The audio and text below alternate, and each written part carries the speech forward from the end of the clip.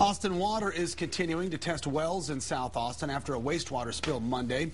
It happened when vandals filled a wastewater line with rocks and construction materials, sending sewage streaming onto the road and into a nearby creek.